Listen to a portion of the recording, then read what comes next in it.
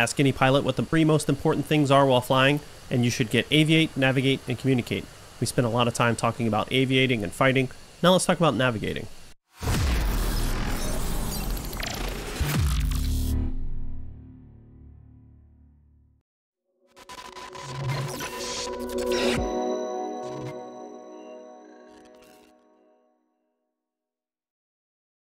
Alright, so we've already covered how to create waypoints in the jet. You can see that video in the F-15E tutorial listing on my channel.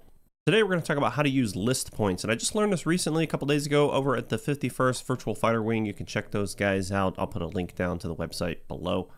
And this is essentially adding a database of points on the map into your aircraft that you can then use as waypoints. You can build routes, you can use them to orient the pod, and we're going to show how to put those into the aircraft and then how to access them, create those routes. Now, full disclosure, I do not know how many list points you can put in the aircraft. I did not see it in the manual. I was talking to somebody who works on F-15s. I think they have like 1,000 in the real aircraft. I don't believe that we've got that many, and I don't think that you're going to need that many. But certainly more than you're probably going to use. And again, this is not really for the casual gamer. You're probably not going to need to know this. But if you're trying to make a larger mission, these are going to come in very handy. All right, so like I said, what is a list point? It is essentially just points that we're going to put out on the map that we can then use later. They're not necessarily waypoints, they're not necessarily targets, they're just points.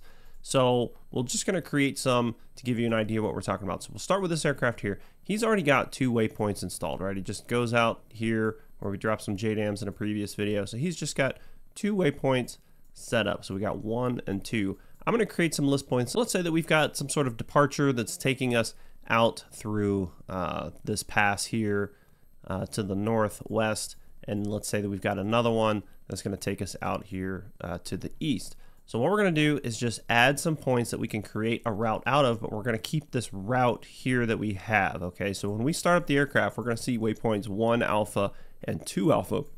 That's because this is route alpha in the aircraft. We can actually have 3. We can have A, B, and C.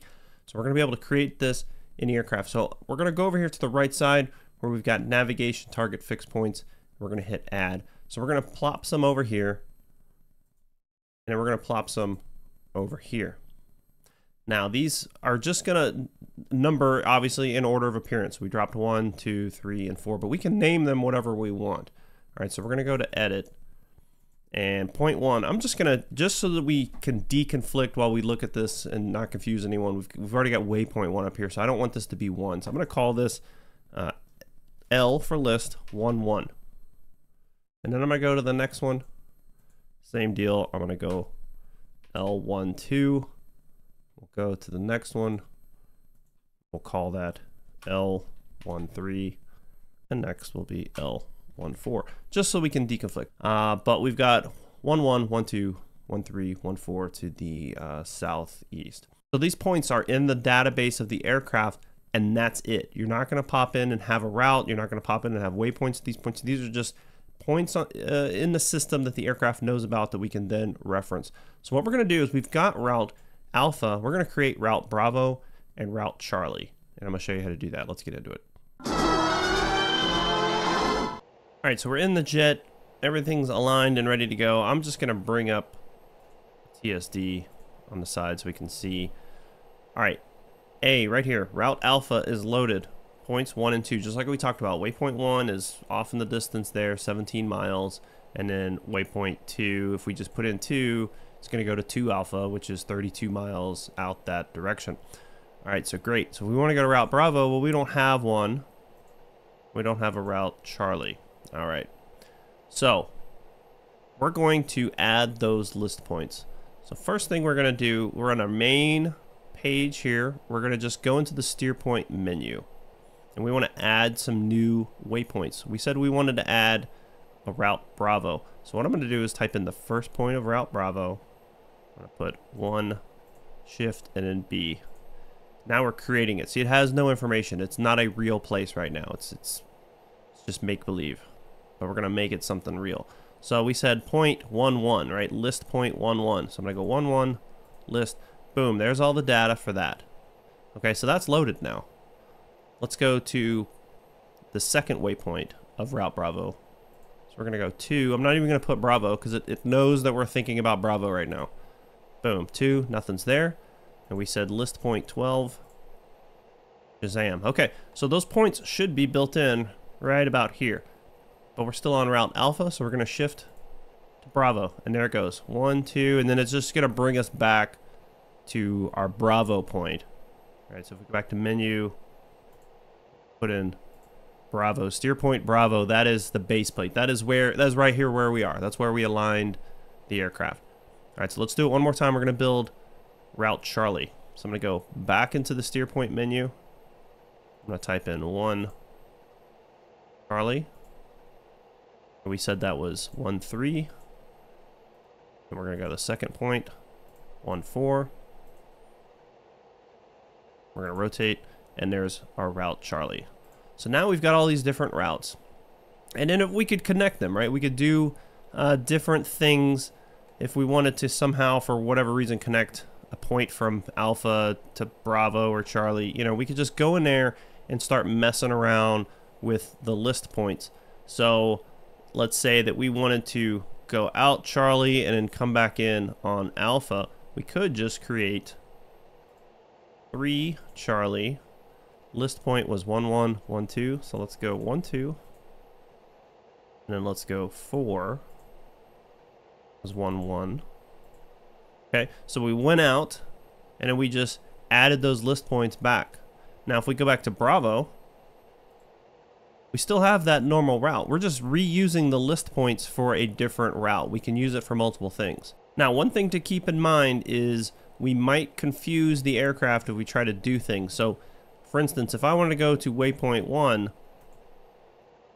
it doesn't know which waypoint 1 I'm talking about because I've essentially got multiple waypoint 1s, right? I've got 1 Alpha, 1 Bravo, 1 Charlie. So we've got to be a little bit more specific now if we have multiple routes. Another thing is we can't make adjustments to the point that we're steering to. So if we were flying to steer point 1 Bravo and we wanted to change 1 Bravo to something else, we couldn't do it.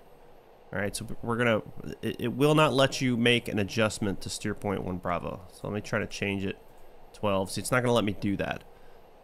All right, so in that situation, what you want to do is, I think probably the easiest solution, whoops, I hit the wrong button.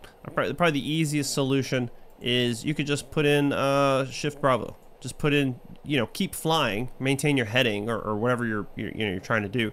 Just put in Bravo because you're not going to mess with that one anyway. So you know you're not going to accidentally overwrite it. Just put in Bravo, and then we can make adjustments. So what we said, we wanted to change one Bravo. Whoops. We can put that there.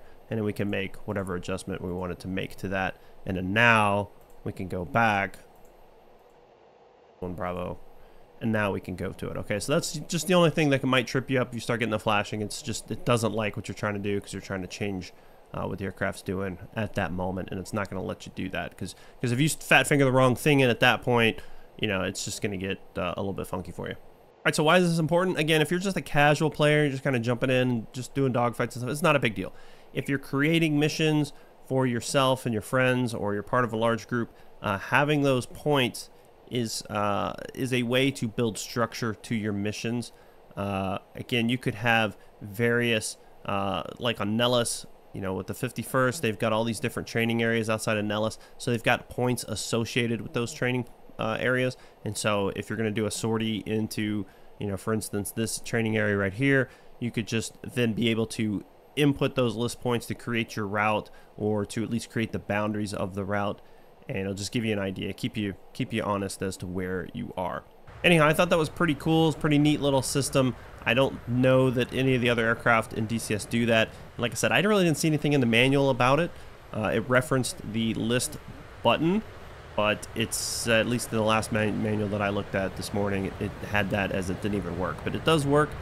Again, not sure how many numbers, probably more than you're going to need. Anyway, thanks for watching. We'll talk to you guys later.